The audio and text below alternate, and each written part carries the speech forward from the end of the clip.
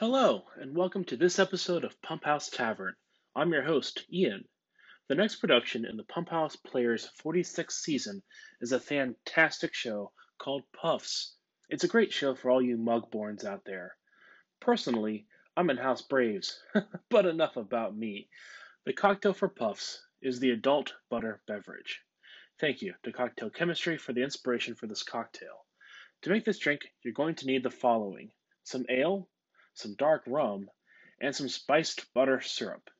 What is spiced butter syrup, you ask? Well, let's make some.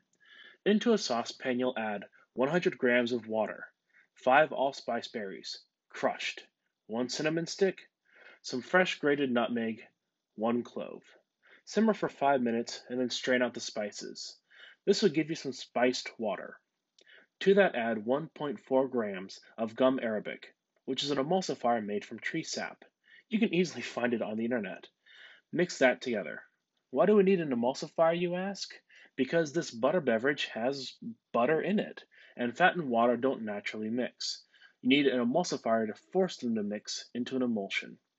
To that add zero point 0.2 grams of xanthan gum, which is a stabilizer that helps protect the emulsion from separating, also easily found on the internet. Mix that together. To that add 75 grams of melted, unsalted butter. Mix that together.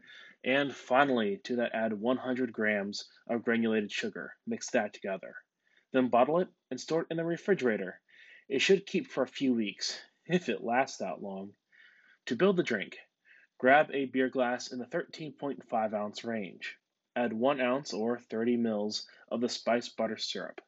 Add 1 ounce or 30 mils of the dark rum. Stir gently to incorporate, and then top with the ale. Look at all the nucleation points. And here is the adult butter beverage. Mm, that is mighty tasty. Should satisfy all of you braves, snakes, smarts, and puffs out there. If you don't want to make this, you can always pick some up at Pig's Mead. Alright, moving on. If you love Les Mis as much as I do, you know there's only one drink that embodies all that this show is. To make this drink, you're going to need the following: some red wine, preferably from France, and some tears.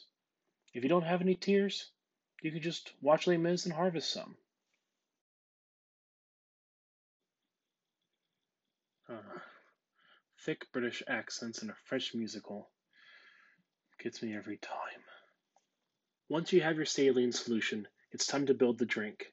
Grab a wine glass and pour in the volume of wine you desire. Maybe give yourself a little more, so that the wine of friendship never runs dry. To that add a few drops of your tears. Once you have cried into your wine, make sure you steal some bread before you go and watch Les Mis. And this is your Les Mis inspired drink. Until next time, folks. If you enjoyed this video, please like, comment, or subscribe. For more information on the Pumphouse Players, visit pumphouseplayers.com or find us on Facebook.